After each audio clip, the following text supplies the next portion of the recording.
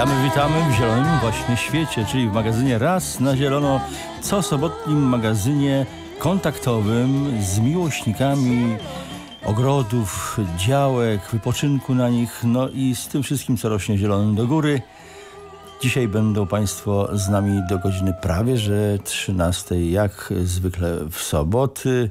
Janusz Wiertel i Jacek Domachowski sterują całą maszynerią, która powoduje, że jesteśmy słyszalni na antenie, ale także i widzialni. Pozdrawiamy w internecie. A w studiu pani Alicja Dolecka. Witam Państwa bardzo serdecznie, choć w słotne południe. Ale słonecznie witamy, tym bardziej. Słonecznie witam. I mamy nadzieję, że to słońce jednak wychynie zza chmur. Pan Henryk Kołcon. Dzień dobry Państwu. Pan Jan Malesza. Dzień dobry Państwu. A bierze co sił do nas Karol Dąbrowski, który niechybnie do nas za chwilę zawita. Zatem będziemy w komplecie w studiu Polskiego Radia Pomorza i Kujaw. Jak ten tydzień nam upłynął w ogrodach? Pracowicie czy leniwie? Pracowity. Dlaczego? Dlatego, że wszystko rośnie, wszystko ma wspaniałe warunki, wyjątkowe warunki, bo przecież też szkodniki jest mają. Dużo wilgoci, jest dużo ciepła, było 30 stopni.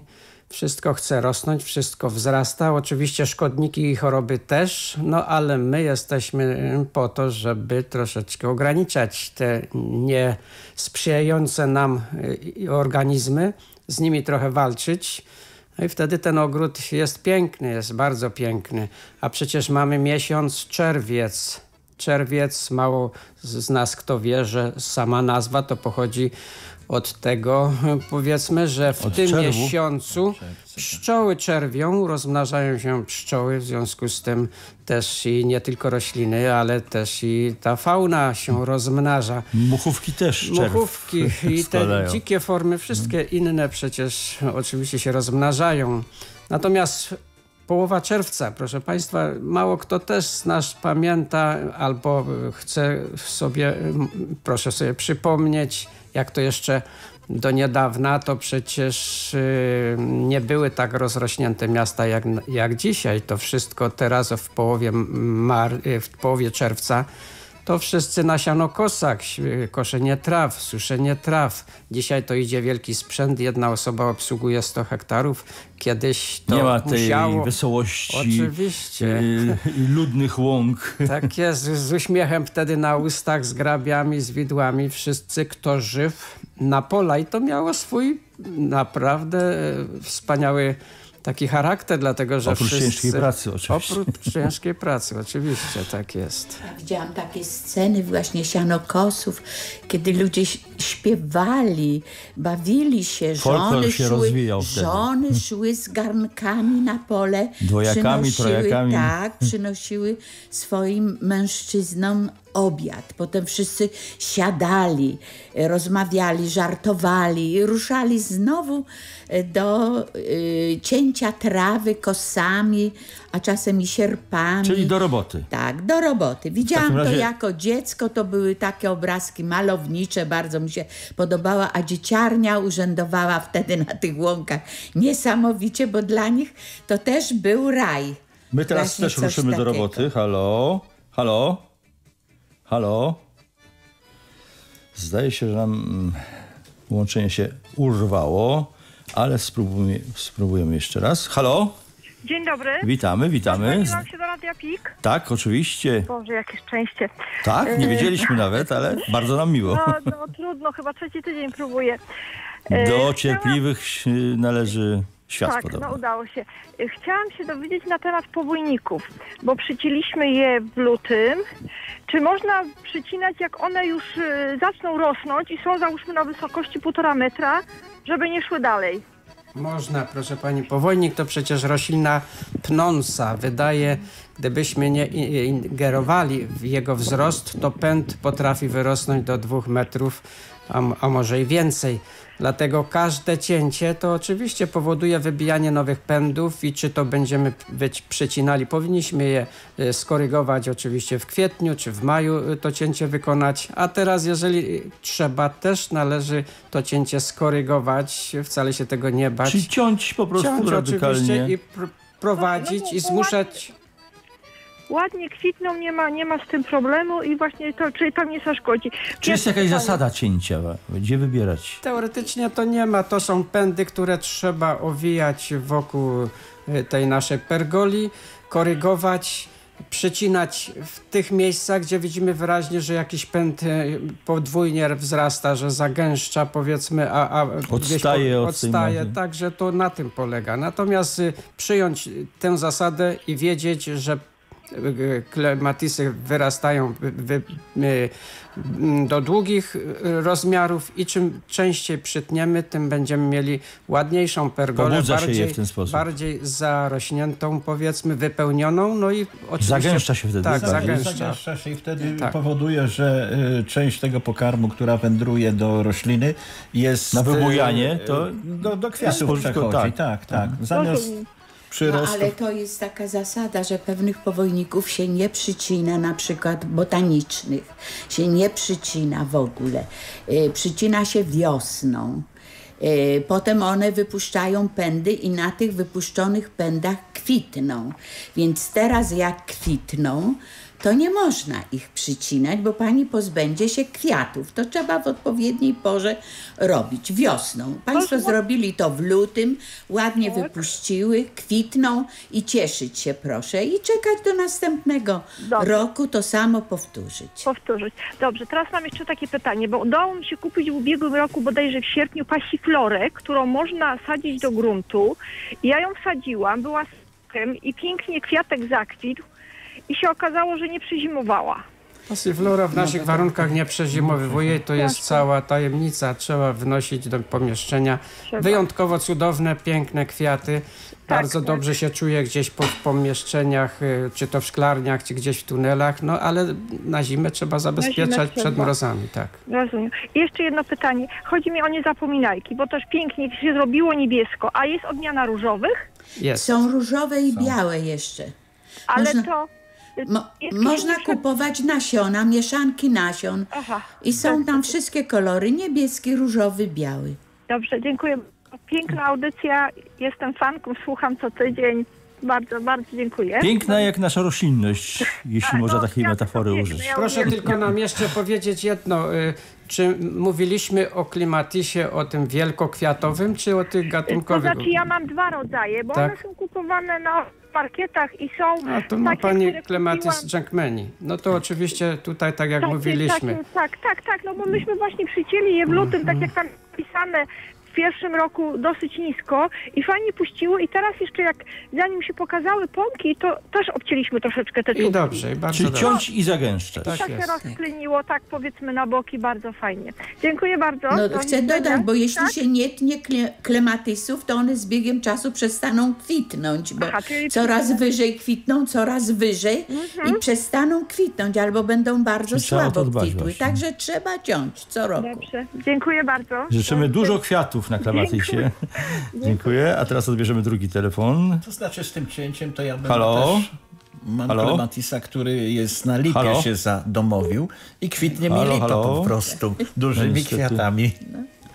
Dobrze. Ale może botaniczny to... Nie mamy połączenia, ale mamy kolejny. Piękne są właśnie. Tak. Halo?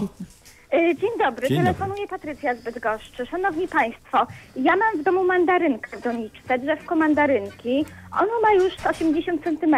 Czy ja mam nie przycinać? Mandarynkę. Lekko przycinać, lekko korygować. Nie wiem, jaką odmianę pani ma. Są mandarynki czy cytryny, które owocują w dużych ilościach. Z pestki zasadziłam i nie wyrosło. Już z pestki, z pestki. Lat, ale... Jest szansa, że będzie owocować? Z pestki mogą być trochę kłopoty po prostu z owocowaniem. Natomiast korygować cięcie nie takie ostre, ordynarne, tak, ale boku, korygować. Tak. Z góry też? Z góry, z boku oczywiście. Rozumiem, to dziękuję serdecznie za informację. 20% pędu, te mandarynki. No i życzymy smacznego Cytrusy ogólnie mają dość silne przyrosty. Dziękuję bardzo. Do usłyszenia. Jest to problem, a korygowanie to tam mówię 20% pędu to nigdy nie zaszkodzi. Telefon jest do Państwa dyspozycji 52 345 50 90 jak zawsze w Polskim Radiu Pomorza i Kujaw, w Radiu PiK w magazynie Raz na zielono. No i teraz już w ogóle to kolorowo przede wszystkim, bo wszystko kwitnie? O, jeszcze nie. Tak, ale ja bym chciał zwrócić uwagę, że w tej chwili wchodzimy w okres kwitnienia takiego pięknego gatunku, jakim jest liliowiec, hemerocalis. I właściwie dzisiaj, jak to mówią hodowcy, ogrodnicy, no tak rozszerzyli tą gamę, jeśli chodzi o kwiaty. Kiedyś były tylko fulwa, flawa, cytrinum, takie właściwie 3 podstawowe, a w tej chwili to na setki odmian możemy liczyć, jeśli chodzi o hemerocalisa. Więc, a powiem tak, że jest to gatunek no, bardzo podobny do irysa. W ogóle dobrze jest, jeżeli jest sadzony wspólnie nawet z irysem, bo irysy już właściwie kończą kwitnienie, hemerocalisy wejdą teraz w okres kwitnienia. Druga cecha tej byliny to jest no, fantastyczna wytrzymałość na różne warunki. Właściwie jeśli chodzi o choroby, to też tam zbyt wiele nie ma. Jeśli chodzi o ulistnienie, to po kwitnieniu jest zawsze nienaganne.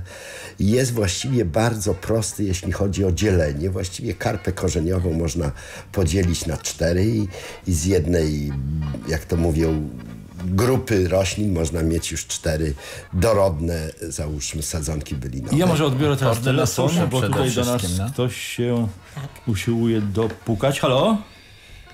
Halo? Halo? Zobaczymy tutaj. Halo?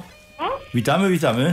Witam. Dzisiaj słuchacze mają szczęście. Ja mam problem z pigwą. Ponieważ pigwę mam gdzieś od 10 lat, już mi kwitła 2 ostatnie lata, ale niestety po kwitnieniu kwiaty opadają.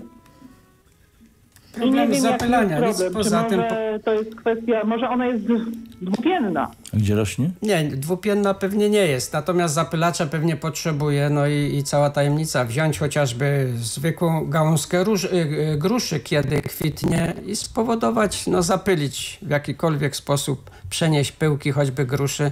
Ale jeżeli grusza rośnie jakieś 5 metrów od niej, to nie wystarczy?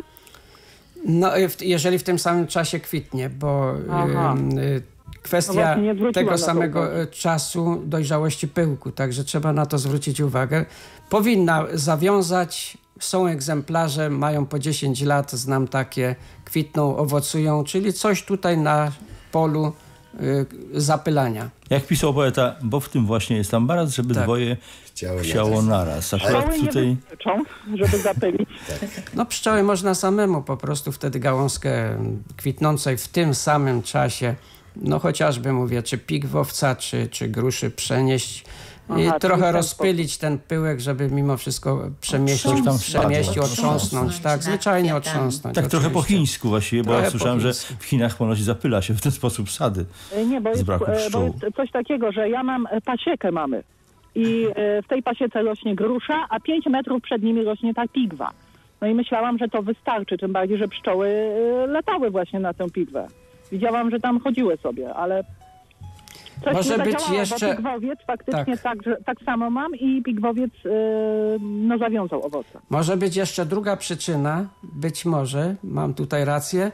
Grusze oczywiście, czy pyłek gruszy, pyłek pigwy, pyłek czereśni, brzoskwini w naszej strefie tu klimatycznej przemarza w czasie kwitnienia. Być może tak nieszczęśliwie się akurat dzieje, że ten pyłek też zostaje uszkodzony przez... Czyli bezpłodny, że tak powiem. Tak, przez przymrozki. Ja powiem tak, w tym akurat czasie, kiedy kwitła pigwa, nie było przymrozków. No to powinna zapylić, to kwestia zapylania, nie ma innych przeciwwskazań. Aha, jeszcze problem z budleją, nie wiem co się dzieje, no po prostu marnieje, powiem tak, już ją popryskałam jakimś środkiem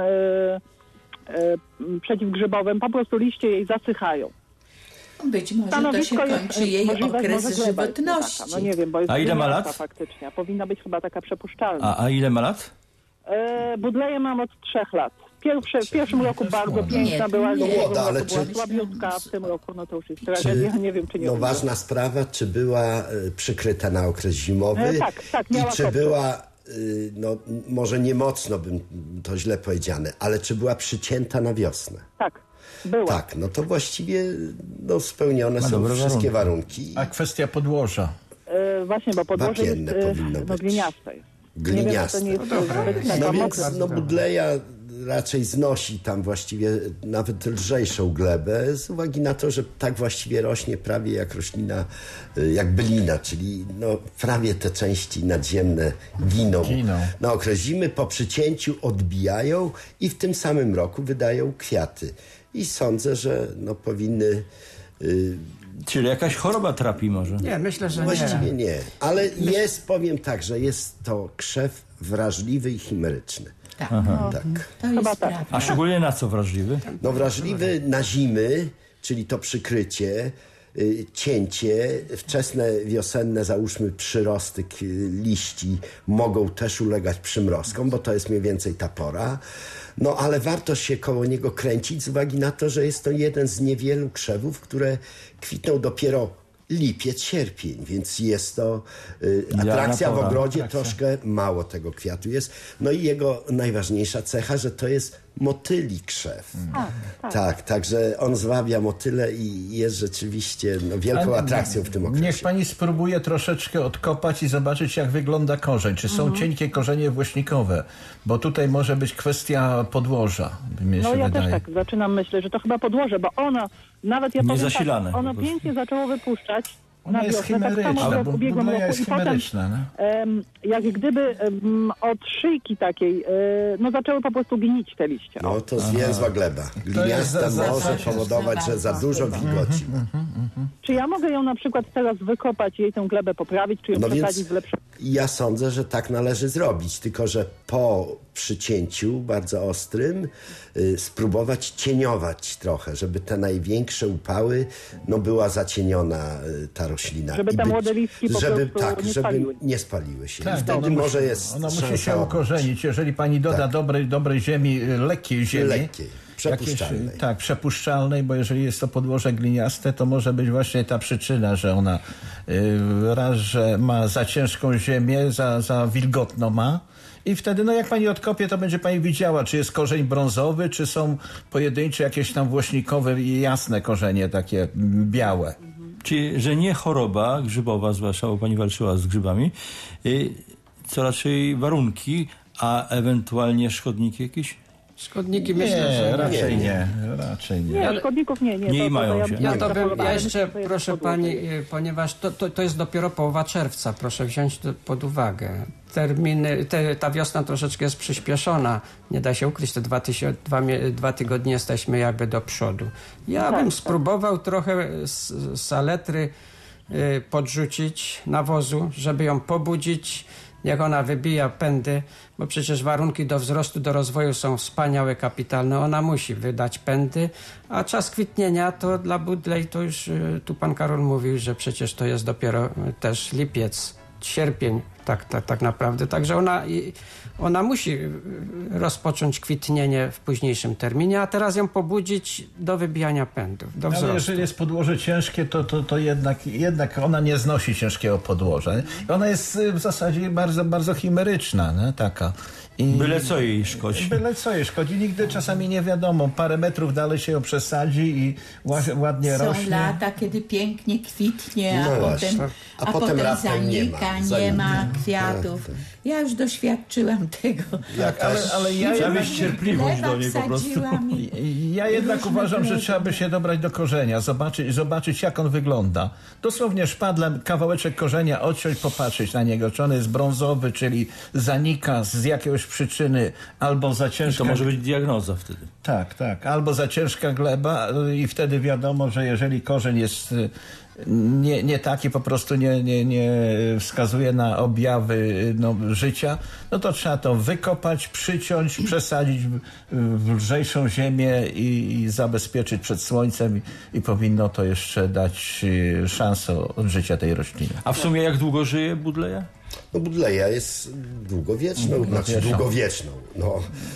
Kilkanaście do kilkudziesięciu lat w odpowiednich warunkach. Na południu Europy, gdzie właściwie nie przemarza, to co są krzewy dorastające do 3-4 metrów wysokości. I wówczas to kwitnienie jest rewelacyjne. Zresztą tam wiele rzeczy roślin, tych inne warunki. Inne warunki, na przykład tamaryszki. Tak, to są tak jak drzewa, mają kilkanaście centymetrów średnicy pnia i dorastają też do 5 metrów wysokości. O, i takiej życzymy pani. I takie życzymy budlei, ale niestety u nas przemarza i ten zabieg cięcia jest tutaj bardzo istotny. Okrywania i cięcia i też w odpowiednim czasie, nie za szybko, tylko wyczuć porę, kiedy można to obciąć. Tak, ale powiem, że ten rok to był rokiem sprzyjającym dla kwitnienia tamaryszków. Powiem, że mnie zauroczyły w tym roku, bo spotykałam tamaryszki nieraz przy domach, przy blokach, gdzieś samotnie rośnie zaniedbany taki, a w tym roku to była poezja. To one tak kwitły cudownie, że chodziłam w te miejsca je oglądać i nie mogłam się nadziwić. To był rok dla tamaryszków. Odbierzemy jeszcze jeden telefon, jeśli można. Zobaczymy, kto do nas dzwoni. Halo? Dzień dobry, pozdrawiam spod Szczecinka. Spod Szczecinka, tak? Dokładnie. Witamy. No ta sama szerokość właściwie geograficzna prawie, że tylko na zachód bardziej trochę. Dokładnie tak. I co się dzieje? Wie pan co, mam pytanie odnośnie, wydaje mi się, że to jest pomarańcza. Na opakowaniu na ulotce jest napisane rancio. Otóż ta pomarańcza mi, że tak powiem, zasycha. Co może być przyczyną? Jest wyprowadzony ładny pęd, około 40 cm. To jest rozkrzywione na 3 gałązki. Jak ją kupiłam w marcu, była pięknie w fazie pąków. Później jak to porozkwitało, pięknie pachniała. I z biegiem czasu te kwiatki opadały, zaczęły listki opadać. W tej chwili wisi jeszcze jedna pomarańcza, 2 już zostały skonsumowane, były bardzo słodkie. No i nie wiem teraz, co z tym zrobić. Już ją wystawiłam na dwór do szklarni. Nie wiem, czy to dobrze, czy może lepiej na dworzu. No proszę o pomoc. Proszę pani, ja przede wszystkim to bym wyciągnął z tej donicy, w której rośnie, bo pani na pewno ma donicy. Już przesadziłam. No to pewnie dobrze się stało, że pani już zareagowała i przesadziła, bo to podstawa tego wszystkiego. Oczywiście to trochę potrwa, ona może zrzucić owoce, może tam jakieś liście zareagują, ale to była podstawa. Przede wszystkim tam było jej za ciasno, za mało składników, no i dlatego zaczęła trochę, mówiąc, wariować. Ale teraz, jeżeli dostała świeżą ziemię, została przełożona do nowej donicy, warunki ma bardzo dobre, powinna odregenerować i dalej rosnąć. Nie powinno być przeciwwskazań. A te 2 gałązki, które uschły?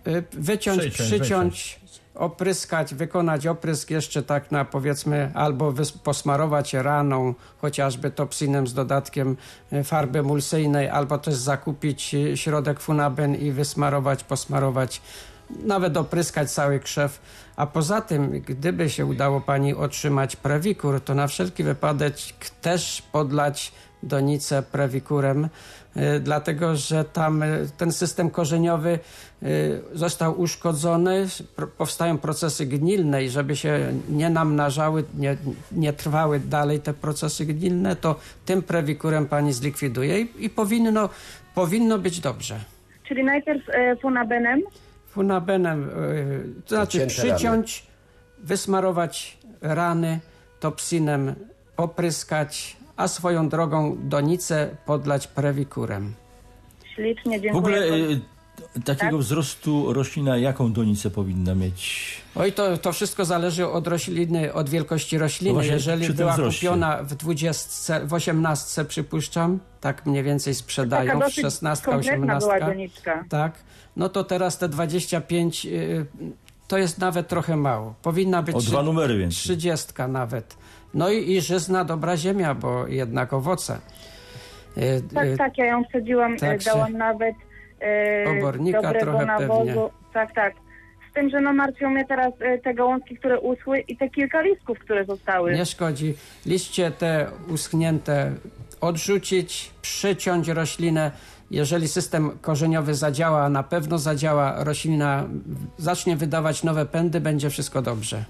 Ślicznie dziękuję, pozdrawiam. W naturalnych warunkach pomarańcze też gubią liście, tak jak u nas przykładowo jabłonie, ale to ze względu na zimę. Tam w naturalnych warunkach one gubią liście. Także przychodzi taki okres sucha przychodzi suchy okres, one gubią część liście, a czasami całkowicie zgubią liście i one też tak samo się je przycina jak nasze jabłonie, czyli intensywne cięcie, żeby były nowe przyrosty i pąki zawiązywały.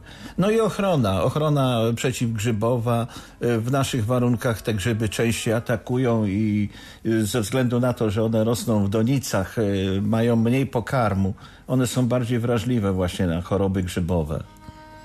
Odbierzemy kolejny telefon. Halo? Dzień dobry, witamy. Halo? Coś nam się rozłączyło w tej chwili, ale poczekamy na kolejne telefony. Jak zwykle do Państwa dyspozycji. Jest kolejny telefon. Halo, witamy. Dzień dobry. Ja dzwonię z Krełna z takim zapytaniem. W sumie to mam parę zapytań. Chodzi mi o ogórki polowe, na których występuje plamistość. Na ogórkach plamistość. Kanciasta plamistość występuje oczywiście, jeżeli ma Pani dostęp do Amistaru, zakupić środek Amistar, no i po prostu plantację opryskiwać. Choroba grzybowa. Bardzo brzydka choroba grzybowa powoduje takie wodniste plamy kanciaste, dlatego nazywa się kanciasta plamistość ogórków. A pod hełmem dobre ziemie? Ziemie dobre, ogórki każdy chce posiadać, natomiast ta choroba, po prostu każdy plantator nie uniknie po prostu bez prowadzenia jakiejkolwiek ochrony roślin, a zwłaszcza tutaj, chociażby mówię, może być brawo, może być, chociaż brawo tu jest za słabe. Tutaj Amistar, tak. Amistar, tak, a jeszcze pytanie mam, bo czereśnia Rivan, mamy ją 13 lat i owoce drugi rok już gniją nam. I tak jest jedna czereśnia dobra, a cała garść zgnita. I nie wiem, czy to jest przez to, że deszcze padają, czy po prostu to może choroba się jakaś już zdała. Ja tak dwa słowa troszeczkę więcej. Proszę Państwa, zauważyliśmy już i co roku to się dzieje, że mamy amplitudę drgań temperatur w okresie lata. Przychodzą dwudniowe, jednodniowe 30, a potem nagle przychodzi na 20 stopni, dzisiaj 19 i jest okres przechłodzeniowy tak zwany i wilgotny. Idealny do rozwoju brunatnej zgnilizny. Jeżeli mamy czereśnie, tak ten Rivan, która jest wczesną, tak, ona jest wczesną, ale bardzo wrażliwą. Potem będzie Bitnera, podobnie będzie przecież w późniejszym okresie łowicka ze śliwek.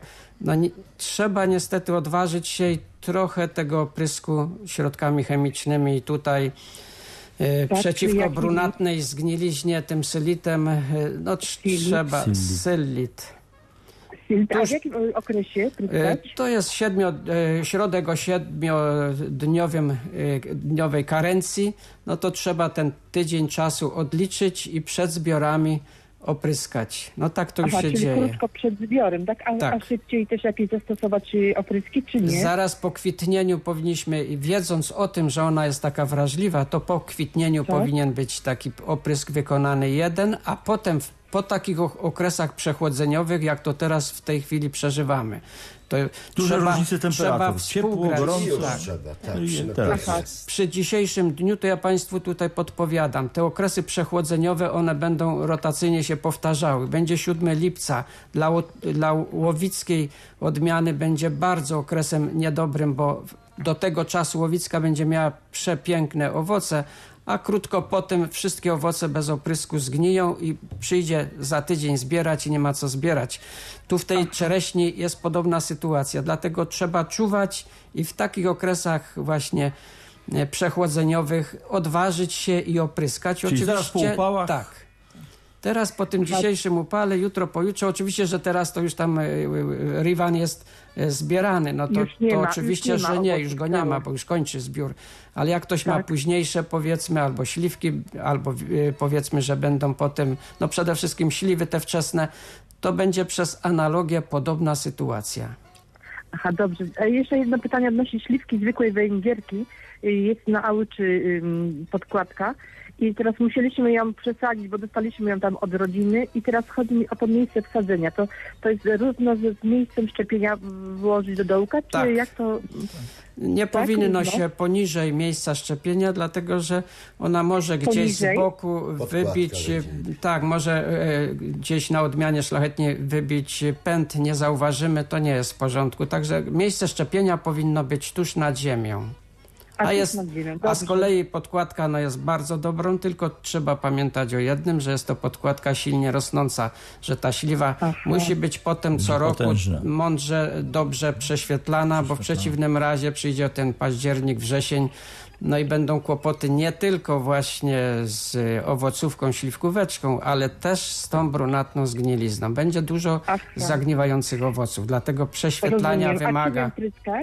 Od razu zapytam. Może być chociażby ten sylit. Sylit może. Przede wszystkim sylit jako taki podstawowy. Sylit i w jakiej okresie ten sylit powinniśmy po okresie kwitnienia taki oprysk wykonać. Potem po 10 lipca. Przez czerwiec możemy sobie darować, ale powiedzmy, że po 10 lipca i potem po 10 sierpnia, też po takim okresie przechłodzeniowym, żeby ta brunatna nam tam nie atakowała już te wyrośnięte owoce. Rozumiem. Oczywiście, że jeszcze nie mówimy tutaj o owocówce, śliwkóweczce, gdzie w granicach 15-20, może nawet 15 lipca powinniśmy wykonać obowiązkowo 2 opryski przeciwko owocówce śliwkówecznej, bo to jest odmiana wyjątkowo atakowana, a ta owocówka śliwkóweczka w tym czasie się rozmnaża i ona nic nie wybiera tak sobie wspaniale jak właśnie śliwę węgierkę zwykłą. To jeżeli chodzi o opryski też... A jakieś inne śliwki też jak Stanley na przykład? Stanley jest odporniejszy, owocówka tutaj nie robi spustoszenia, ale Stanley, tak jak łowicka, z kolei na brunatną zgniliznę. Obowiązkowo trzeba tutaj opryskać tym sylitem. Dobrze, dziękuję ślicznie. Jeżeli chodzi o tą brunatną zgniliznę, to też musimy obserwować pogodę. Jeżeli będą opady deszczu, to niestety trzeba częściej opryski robić ze względu na to, że jest inna wilgotność i wówczas ta brunatna zgnilizna atakuje. A wracając do czereśni, w tym tygodniu byłem w Budzyniu w jednym sadzie czereśniowym i zaciekawiły mnie czereśnie o mniejszych owocach. Na jednym drzewie były. Rozcięłem kilka owoców, środki były czarne, czyli ona dostała mrozu. Siłą jeszcze ten owoc... Czyli bardzo wczesne. Tak, bardzo wcześnie. Były owoce, kiedy przyszły mrozy. I przyszły przymrozki, była roślina delikatna i mimo, że wypuściły, że ten owoc jakiś jest, ale to już nie będzie owoc ani handlowy, ani do spożycia po prostu. Lepiej takiego nawet nie konsumować. I później te środki zaczynają zagniwać, nie? Bo jest odpowiednia wilgotność i tam procesy gnilne i wydaje się, że jest owoc na drzewie i nagle opada. Nie? Mamy dzisiaj mnóstwo telefonów od państwa. Słuchacze jednak z tego wynika pracują na działkach i mają problemy. Halo? Dobry. Dzień dobry, witamy. Witam z Janikowa. Janikowo, witamy Janikowo. Ja mam takie pytanie do panów, do państwa. Chodzi mi o grusze. W tej chwili tak wybijają te dziczki, czy to już można trochę je przycinać, czy jeszcze chwilę poczekać? Bo tak zakrywają owoc, że rosną jak też głupie. I pokarm też zużywają. Można te wszystkie wilki, tak zwane pasierby albo wilki, te pędy płone, bo to taka, każda jedna nazwa jest prawdziwa. Wejść na drzewo i je już obrywać, bo daje się nawet oberwać ręką, jak nie to sekator ręczny i je obcinać. One się jeszcze pojawią drugi raz, ale już będą znacznie krótsze. Jeżeli teraz zaczniemy obrywać, to jeszcze po 15 lipca jeszcze roślina będzie próbowała kolejną serię tych pędów wypić, ale tamte będą krótsze, nie będą tak zacieniały. Także jeżeli pan już ma 20-30 centymetrowe, one już takie pewnie są, nawet są większe. Nawet większe, no to tym bardziej. To sekator... To sekatorem już ściąć, bo jeżeli nie są półzdrewniałe, to jeszcze można je wyłamywać, a jeżeli już zaczynają drewnieć, to wówczas trzeba to niestety sekatorem. Najlepiej, jeżeli jest ten pierwszy okres, takie nawet 15-centymetrowe, to wtedy jeszcze jest łatwiej, bo to można po prostu wyłamywać. Tak samo przy jabłoniach można robić, bo po intensywnym cięciu są bardzo duże przyrosty i łatwiej jest w tym okresie powiedzmy wyłamywać niż później latać z sekatorem i to wycinać. Także, że te wszystkie... To wtedy już ciężka robota jest. Wtedy jest ciężka robota, a tak można sobie tam bardzo... chodzi o to, żeby czy tam nie wpłynie na dalsze tam dojrzewanie owoców, czy to nie będzie... Nie, no to właśnie poprawi dojrzewanie owoców, bo raz, że dostarczy pan światła, drugi raz, że składniki pokarmowe nie idą do tych nowo przyrastających pędów. To jest konkurencja dla nich, dla owoców. Tak, to jest konkurencja dla owoców. Ogromna. No bo tam wyczytałem też w internecie, że przy owocach, jeżeli wyrasta, to nie ciąć go nie całkowicie, tylko zostawię na 3 do 5 oczek. Czy to tak? Nie, proszę tak nie robić, dlatego że potem wycinać całkowicie. Ja wiem, tam w internecie ogólnie tak sprawy się stawia, ale w tym przypadku konkretnym to obrywać zupełnie, dlatego że spowoduje pan wtedy taką wiązkę pędów, które jeszcze w lipcu wyrosną i wtedy to pogarsza w całym systemie drzewa. Tak, oczywiście. Także to utrzymać tak, jak pan ma prześwietlone, dlatego obrywać, a grubsze wycinać sekatorem. Takie przecięcia, jak tutaj pan mówił, na kilka oczek, to powodują, że w pewnym momencie powstają takie, no fajnie to wygląda, bo takie szczotki powstają, bo ten pęd przycięty jeszcze na boki puści i wtedy taka fajna szczotka powstaje, ale to nie jest korzystne dla rośliny, czyli tak jak Janek mówił, całkowicie wycinać i wtedy to powoduje, że... Soki pójdą i w owoc, i słońce dojdzie. Zabierać do roboty. Do owocu. Dobrej. Tak, przyjemności. Życzymy przyjemności przy cięciu drzew.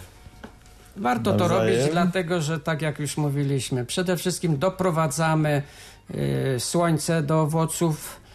Owoce, czy w ogóle drzewo produkuje więcej węglowodanów. Te owoce są bardziej wyrośnięte, słodsze.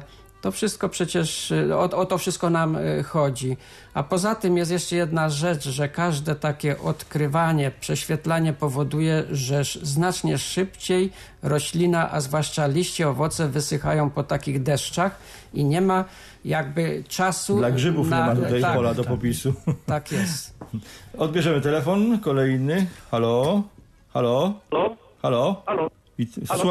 Słucham. Dzień dobry, ja dzwonię z Chełmna. Proszę pana, mam taką prośbę.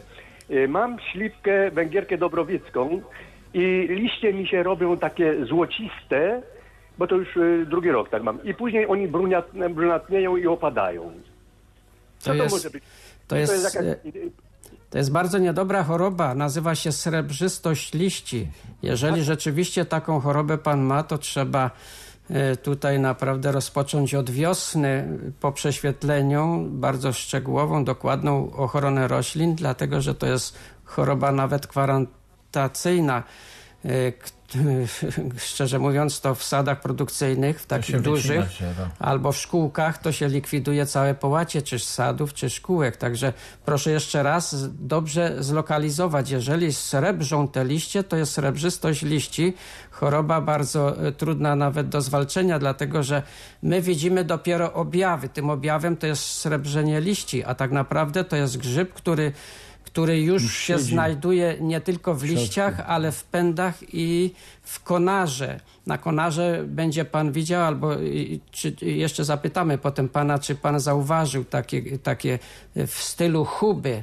Takie białe grzyby na powierzchni, to jeżeli jest taka sytuacja, to jest bardzo... Mamy słabą słyszalność. To jest bardzo niedobrze. Pan dzwoni z komórki? Takiego nie ma. W ogóle liść, nawet jak pryskam tym mospiranem i na grzyba i tak dalej, topsinem, nie?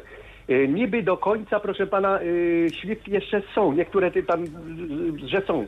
Ale po prostu to drzewo nie jest tak, jak ma być. No właśnie, dlatego może tak, żeby było prościej. Teraz po tych okresach przechłodzeniowych I teraz jednych w lipcu będzie zaraz gdzieś tam w granicach 7 lipca kolejna takie przechłodzenie. W tych okresach sylitem dobrze drzewo pryskać i próbować je doprowadzić do jesieni, ale w jesieni w przyszłym roku przeglądnąć całe drzewo, prześwietlić, zmusić do wybijania młodych pędów, powycinać pędy, nawet konary, które są tam zarażone w środku. To przy cięciu daje się zauważyć. Dlatego, że gdyby to była srebrzystość liści, to będzie bardzo trudna Jest do uratowania walka. drzewo? Jest do uratowania, ale trzeba się trochę potrudzić.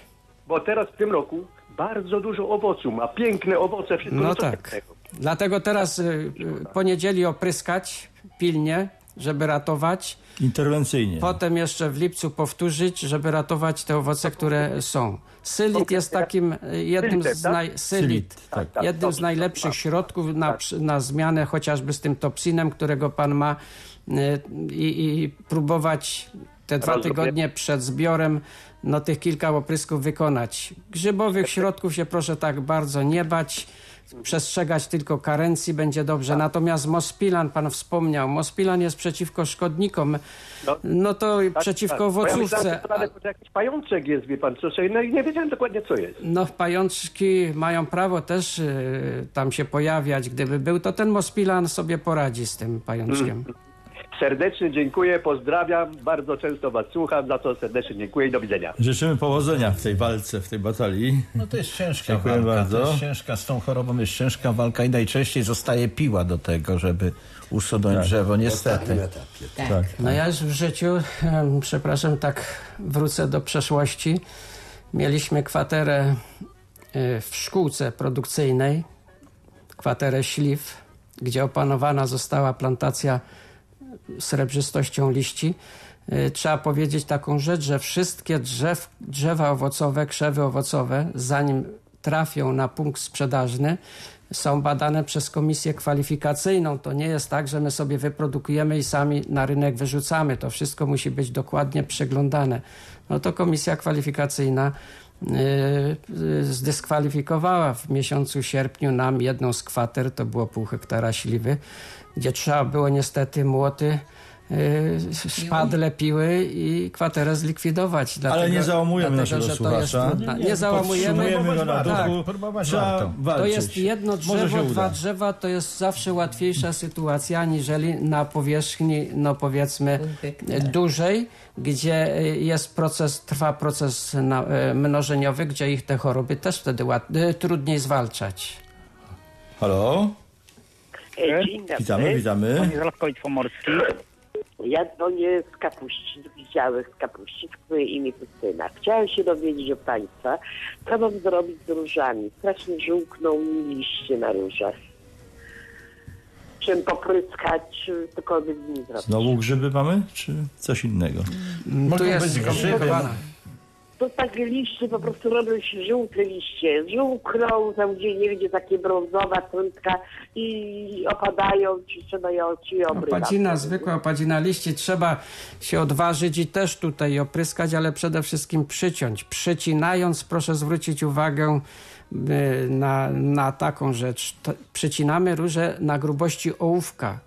Nie można zostawiać tych wszystkich cienkie, a więc te wszystkie cienkie obciąć, przy przecinaniu zobaczyć, czy gdzieś w napędzie, w pędach gdzieś nie grasują robaczki, a tutaj niestety też trzeba przeciwko opadzinie liści środkiem opryskać. Chociażby amistarem, którego używamy w warzywnictwie, ale on też tutaj w tych sprawach opadzinowych też zadziała. Sylit, kaptan, topsin, obojętnie jakie tu środki mamy. Wyraźnie widać, że tutaj jest też czynnik chorobotwórczy, grzybowy. No one kwitną, ładnie kwitną. Niektóre mają takie ładne, zdrowe, zielone liście, ale też gro jest tych liści żółtych, takich jakby na zielonym liściu, takim zdrowym, taki jakby brązowy, takie tam centki, coś takiego, nie wiem. Takie po prostu niektóre liście nieciekawe. Przecinać i opryskać, nie bać się. To jest jedyny sposób. Kwestia też nawożenia, bo róża jest żarłoczna i wtedy jeżeli, mimo że kwitnie i w tym okresie, kiedy kwitnie, ona powinna dostać dużo nawozu i jeżeli tego nawozu nie ma, czy pokarmu nie ma, to są atakowane przez choroby grzybowe i te liście, szczególnie te od dołu, są bardzo podatne na opadanie. Także że tutaj jest po opryskach, po przycięciu i jeszcze nawożenia. Kwestia na pochyłe drzewo wszystkie kozy skaczą, wtedy choroby grzybowe. No tak, ale róża lubi określone podłoże. Najbardziej by odpowiadała różą. Jeszcze raz zrozumiałam. Może pani zechce powtórzyć jeszcze raz? Jaką odżywkę używać? Aha, czym zasilić ją? No są specjalne mieszanki nawozów dla róż. Można z nich korzystać, ale często też róże źle wyglądają, rosnąc na niewłaściwym podłożu, bo róża potrzebuje ziemi gliniastej i jeśli się ją sadzi, to trzeba gliny dać do korzeni, koniecznie, żeby ładnie wyglądała. No oczywiście potem dokarmianie, zwalczanie tych owadów szkodliwych czy chorób różnych, ale ważne dla róży jest także to, żeby ścinać kwiaty, zabierać do domu. My bardzo nie lubimy tego robić, bo chcemy mieć kwitnące kwiaty w ogrodzie, na działce. Jak najdłużej. No właśnie, tak, ale ścinać i proszę pani, wtedy się krzew pięknie odradza, jest silniejszy, mniej taki to znaczy ukierunkowany na takie ataki różne ze strony no tam kapuściska to są piaski raczej, tak, lekkie takie ziemie, piaski, więc jeśli pani by gdzieś ziemi gliniastej zdobyła, to podłożyć pod te róże tej gliniastej no właśnie, gleby. To jest pytać, czy jeżeli tak zrobię taką otoczkę, taką trochę głębszą koło róży i tam włożyła tej gliny, to coś by się przykryła normalnie ziemią, to coś by to dało. To znaczy na pewno poprawi to jej warunki bytowania. Najlepszą sprawą to by było takie głębokie przekopanie wokół róż na jesień. Jeżeli to są już kilkoletnie rośliny, to wówczas wokół róż dołożyć dosłownie takiej nawet czerwonej gliny, i to wymieszać, czy jest też do zdobycia glina sproszkowana w sklepach ogrodniczych. To łatwiej wsiąknie. To znaczy, do róż, tak? Tak, to można coś takiego zakupić i ta glina sproszkowana po prostu jest łatwiej ją podać, bo jeżeli gdzieś tam sobie wykopiemy, no to mamy bryły. Albo wysuszyć tą glinę teraz, sproszkować i później jesienią przekopać. To na pewno poprawi jej warunki. Tym bardziej, że mówię, kapuściska, tam działki to są lekkie ziemie i to może być jedna z przyczyn, że nawet jeżeli pani odpowiednio nawozi, to ten nawóz przez tą lekką ziemię przepływa, zostaje wypłukany. No a jak roślina jest w słabej kondycji, to wówczas ją szybko atakują choroby grzybowe i mamy to, co mamy. Myślę, że to pomoże i róży, i pani w utrzymaniu tej róży, te nasze porady. My musimy już niestety kończyć nasze spotkanie w magazynie Raz na Zielono. Pani Alicja Dolewska, do usłyszenia. Pan Karol Dąbrowski, pan Henryk Kołson, pan Jan Malesza, Andrzej Krystek. Dziękujemy za uwagę. Do usłyszenia za tydzień. Polskie Radio PiK. www.radiopik.pl